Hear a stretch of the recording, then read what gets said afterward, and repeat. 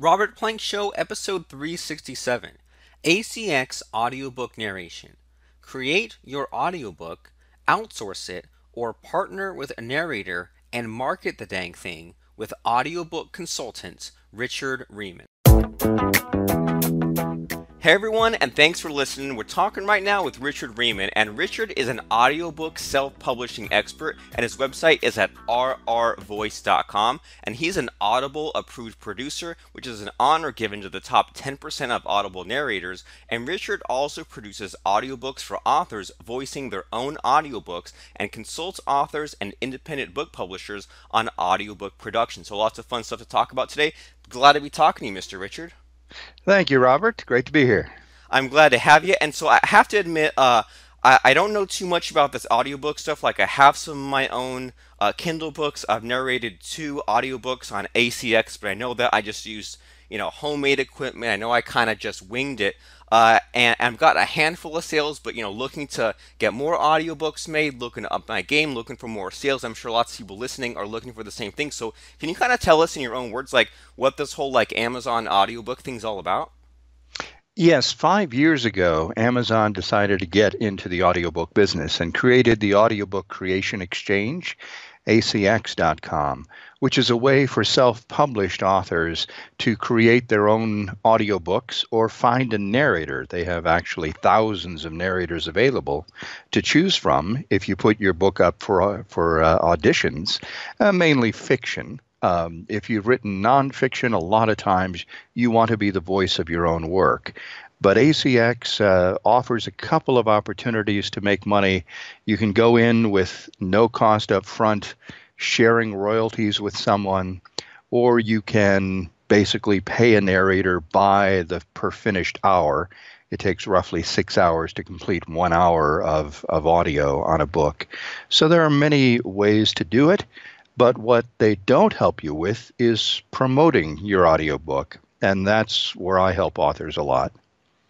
Super cool. So lots of fun stuff to unpack here, and it sounds like there's money to be made kind of on both ends, right? Like I know that I looked at your website and your bio real quick, and I saw that you worked with Bill DeWeese, and me and my business partner worked with him, and we think he's a great guy. So it sounds like there's a way for some of these narrators to kind of make some money by being the narrator part, but then there's also on the side of the author part, if you say, well, I have a book, either I want to, like you said, narrate it myself, or pay a narrator up front to narrate it, or kind of split the profits. And so is that about right? Like there's all kinds of money to be made in all kinds of different ways here.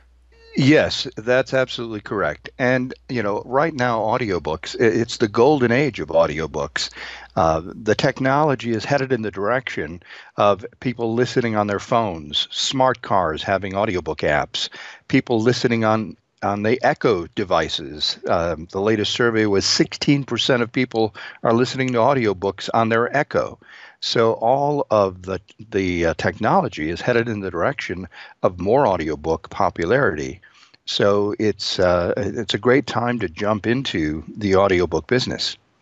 Super cool. And yeah, like I've noticed that I didn't know that you could play a book on your audiobook, but I've noticed that I always have my phone loaded up with something in case I'm, walking or I'm driving or I don't want to play around with, finding some radio station. I'd rather just put it on a book. And it's so great that the prices of these audiobooks has really dropped as well. Like, a Kindle book now is $1, $5. I have a subscription to Audible, $15 a month, and I just get some new audiobook now, which used to cost $50, $60. You'd have to get those cassettes or those CDs, and now it's just pay the money, download your phone, listen, pick up where you left off.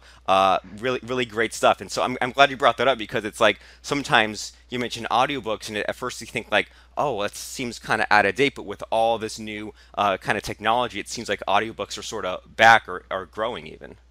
Yeah, Edison Research said something interesting, which was podcasts are the gateway drug to audiobooks.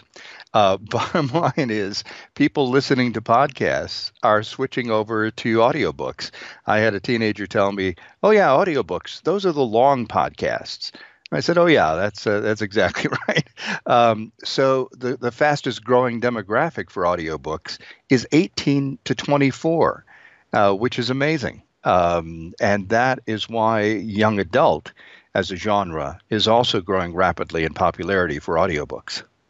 Awesome. I've noticed that too. That like I think at first I loaded up the the iPhone with a bunch of audio or podcast episodes, and it was okay. But I felt like I was always kind of switching back and forth, or I wouldn't get the complete picture, or maybe the host of the show kept on kind of revisiting the same topics. And for a lot of these podcasts I listen to, I'm like, well, let me just go and buy their audiobook because I know that's like the more polished material, that's more of their best stuff, and it's only a couple dollars. And the next thing I know, I keep buying like thing after thing after thing, and it all started because I listened, like you said, I listened to the podcast, and it led to those audiobooks. So, I mean, this all sounds great, but if someone out there, well, first of all, because I kind of want to talk about if someone has a book and they want to get an audiobook made. But first of all, is my understanding correct that if someone out there, if they say, well, I want an audiobook, they have to have a print or a Kindle book first? Is that correct?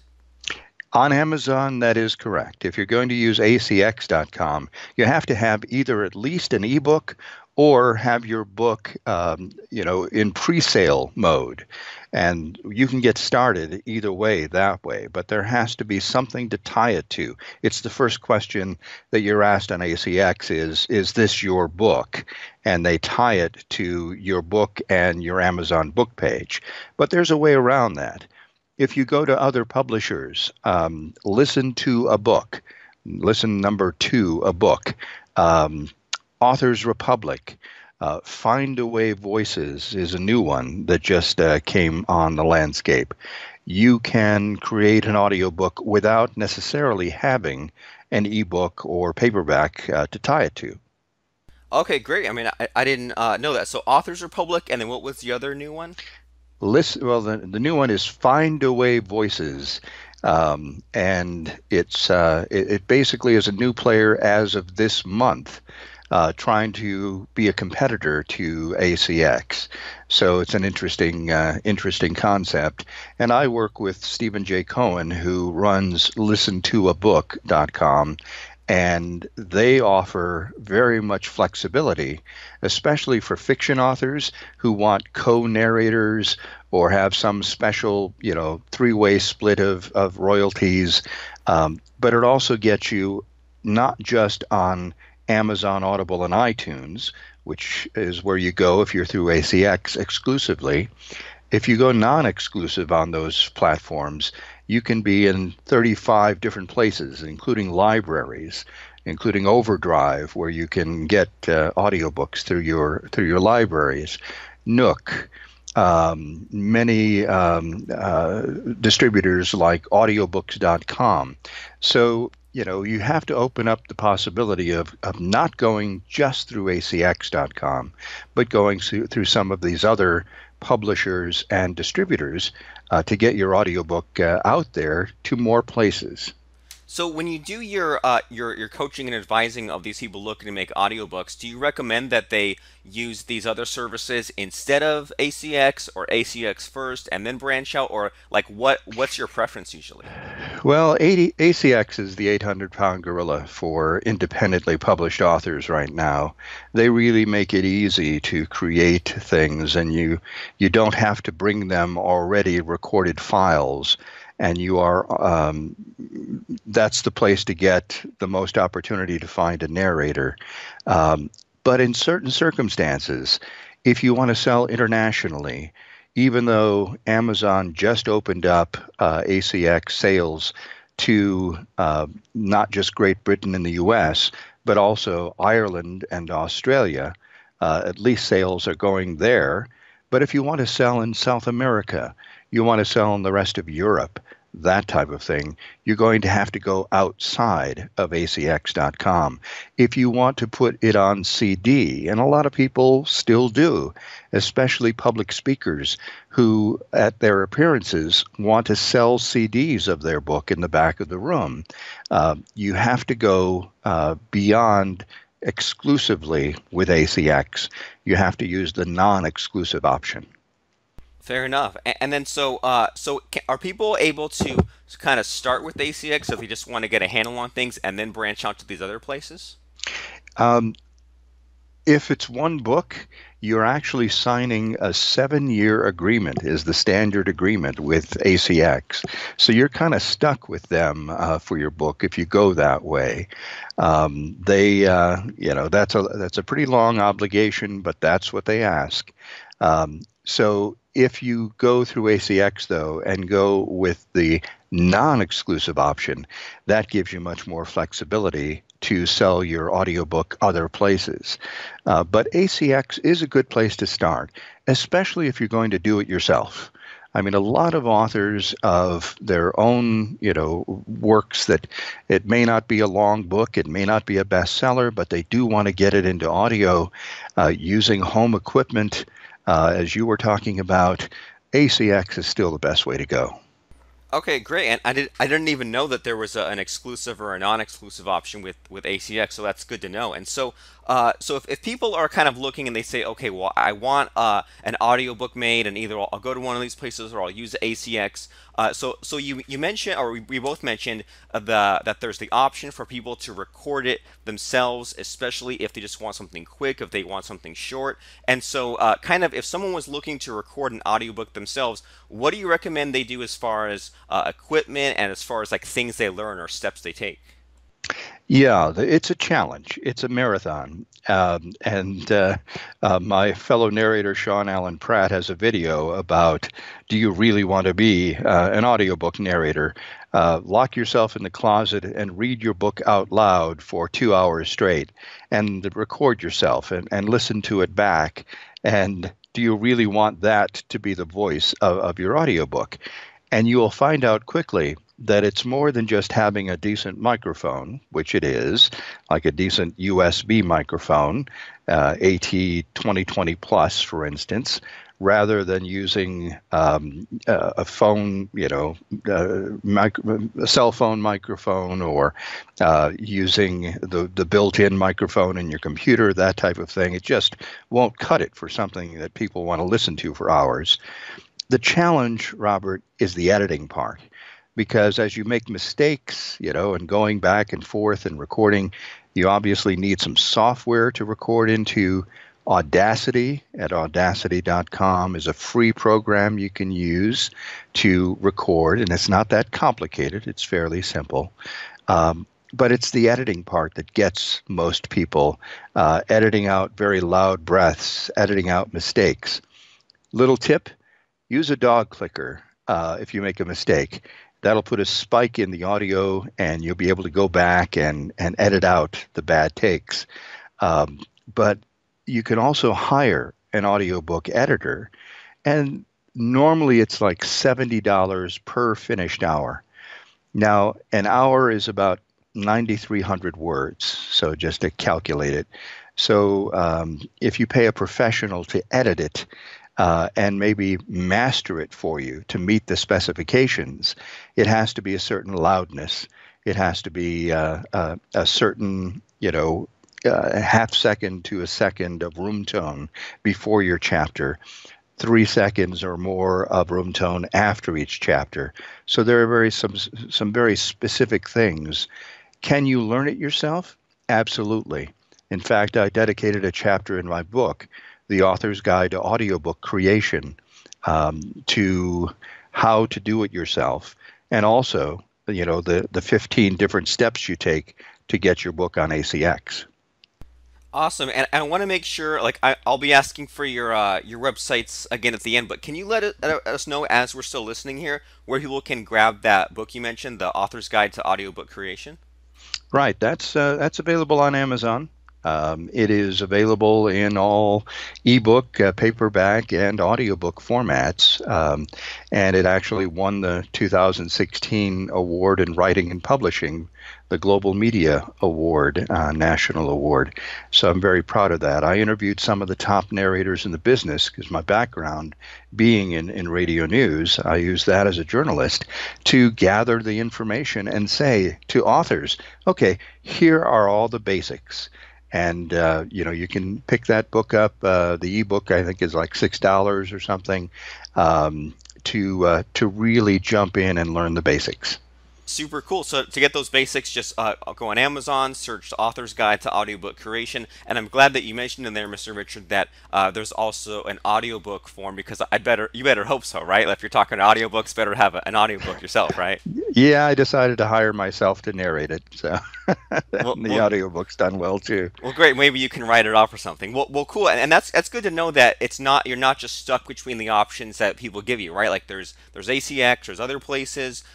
There's the you can record it yourself, and even if you don't want to learn all those ACX specifications, that's great that you can hire an editor for about $70 per finished hour to clean it up, to master it. And I imagine that I imagine that there's a way to like talk with one of these editors first and give them like a clip, right? Because I imagine that if you're not careful and you don't know enough about audio, you might record like a bad recording that can't even be salvageable by an editor. Is that right?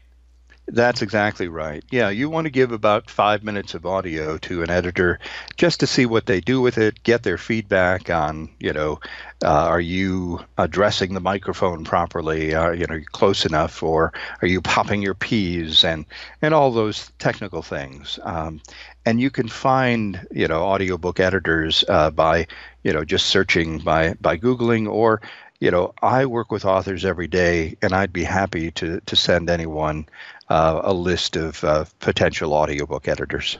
Awesome. And as you guys are listening, you can go to rrvoice.com and there's a link on the sidebar that says Contact Richard. So if you'd like Richard to send you off to one of these great people that can edit for you, reach out to him. And then, like we said, if you can get like a 5 minute or so clip recorded, so that way, whatever editor you end up hooking up with, you pay them a little bit of money to do this sort of coaching. They listen to what you have and they listen, well, is the audio quality good? Are you adjusting the microphone properly? All that fun stuff. And so the next thing that I've always wanted to know about ACX, Mr. Richard, but I've always been sort of, I don't know, afraid to try it myself, is this whole idea of passing it off to an existing narrator, because I like that Amazon gives you the options, right? You can pay a few $100s to just pay them off. You can sort of do a revenue split, and I believe, if correct me if I'm wrong, I believe there's a way to kind of hybrid the two, right? Like you can pay someone up front and then also split on top of that. Is that right? Absolutely. And I wrote an article, a blog recently on the pricing, what it costs in terms of, what authors can understand. Basically, it starts at about 10,000 per one, $10, excuse me, $10 per 1,000 words. The most expensive narrators, the real professional ones, are more in the $30 per 1,000 words range. And yes, you can set up a royalty split, as they call it, royalty share. You can pay them directly, 50% up front, 50% at the end. There are several different ways to hire a good, experienced narrator. And is there a best way to do it, or is there one of your favorites? Because I don't know, like when I kind of look at those possibilities, my inner doubter sort of says, well, if I post an existing book I have for narration on ACX, I imagine that I might get people, and if it's revenue only, just my thinking is that maybe a lot of people will be bad quality, or I'll have difficulty getting people to audition because I'm not like a super duper huge bestseller. And so, am I right there? Am I wrong there? I mean, what's sort of the situation as far as like the best kind of choice to choose here? You're absolutely right. The most experienced narrators look at royalty share as they're doing all the work up front. They're putting, hours and hours. I mean, they can put 40 hours into a book in recording, editing, mastering, that type of thing without any return at all. They're basically hoping this book will start selling. So they look carefully for existing sales, whether the author has a fan base following, whether they've done more than one book, all of those factors. So the people you'll probably get if you go royalty share only will be less experienced, just looking to get some books under their belt, or people who like the subject in particular. And a book about dog care and they love dogs may do a royalty share title just for that reason. But if you're willing to pay, at least $100 per finished hour, and that's at the $10 per 1,000 words rate. If you're willing to pay at least that, you can get a more experienced narrator. For the best narrators now, you are really talking about the range of $30 per 1,000 words. And for that, you will get a book that sounds just as good as those produced by Random House and all of the major publishers. Super cool, and I'm super shocked at some of this pricing as far as how low it is, because I thought in my head that if I was to go out and get like a super fancy professional narrator, it might cost thousands and thousands of dollars. But if we're talking about a book that's just 10,000 words, 3,000 words, I mean we're just talking about a few $100 here on the low end, and then maybe even $1,000 or two on the high end. So it just seems a lot cheaper than what I was expecting. And then so as far as getting paid and stuff, what I've heard but not seen a lot of is that Amazon handles everything. Is that right? Like if you use ACX and the money comes in, they just split it. You don't have to do any kind of paying them or waiting them to pay you. It just kind of gets split by Amazon themselves. Exactly. That's what's great about it is they handle any royalty share split. You get paid every month, direct deposit in the bank account that you set up. So there's no heavy lifting at all. Once the book is up and up for sale, you just wait for the payments to come in if you promote it. And that is the key. Just doing an audiobook and putting it up there is not going to get you anywhere. You need to use the 25 gift codes Audible gives you for every audiobook to get reviews, for instance. And you get paid if somebody downloads your book using one of those gift codes. You need to go to places that online that promote your genre. Like, if it's science fiction, you go to audiobookraviewer.com, which specializes in sci-fi, thrillers, and fantasy. You get the word out there in Facebook author groups that your audiobook is now available, and you treat it like a new baby. You let everybody on your mailing list know you now have a new version of your book, and that's how you get sales going. Great stuff, and that's like a repeat lesson I keep hearing from your advice here. Is it sounds to me like a lot of these authors, they just upload something and then kind of just let it sit there. And from what you've been saying, it sounds like it's so important to do everything you can to market your book from, like you said, the Facebook groups, email your list, go to some of these review sites, or even look at what other authors are doing in your same genre, and just kind of get in front of those sorts of people. Because if you put out a book and you don't promote it, it's a dud. It looks like you don't make any sales. Then when it comes time to get the audiobook made, everyone will see, oh, well, this person, they don't take their publishing business seriously. They don't promote their own stuff, or maybe their book sucks because no one's buying or reading or reviewing it. And so it just sounds like this is such an important lesson for every author out there to keep on marketing their own stuff. So that way they'll pick up speed, and it'll be easier to sell books and do all these things in the future. Yes, yes. Marketing really is the key.